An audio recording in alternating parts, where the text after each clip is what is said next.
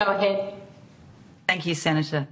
I would like to back in everything that has been said about the incredibly and unusually short time frame for the consultation, and particularly for measures that cut across the Samuels review of the EPBC Act has already been pointed out earlier today, at the same time as there is a review of the regulations around OPGGS.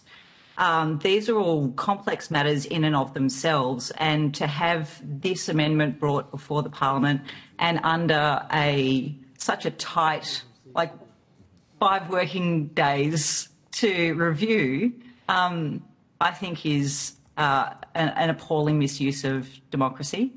I also want to raise the point that out of 25 submissions, all of those submissions are relatively brief.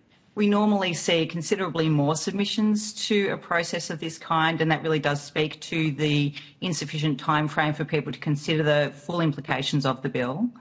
And I note as well that of those submissions, the 25 submissions, only 4 are unambiguously in favour, and 2 of those come from government departments and 2 of those come from industry, being Woodside and EAP. So I would say that there is, and 17 are strongly dissenting to this bill. I'd be interested to see how many more submissions we would have received from the public had the usual time frame of 30 days been allowed for consultation. It is functionally very much like drinking from a fire hose for us. We are currently in Victoria dealing with 3 major offshore projects that will themselves have enormous environmental impact.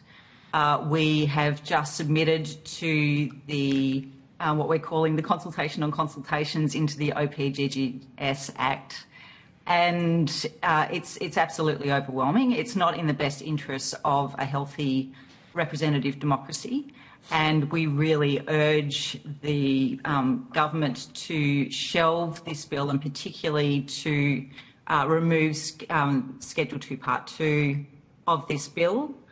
It's just, or at least to pop it to one side and to resubmit it for an appropriate period of time for us to all have consideration of the full implications of this bill, and particularly to put it to one side until after the Samuels EPBC reform is completed.